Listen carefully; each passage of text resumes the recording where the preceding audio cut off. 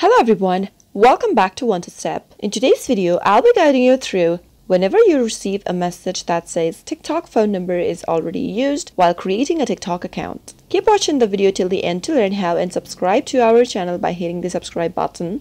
Don't forget to press the bell icon so that you'll never miss another update from us. While creating an account on TikTok, whenever you type in a phone number, you'll receive a code on your phone number so that you can enter the code and create a new account or even log into your account.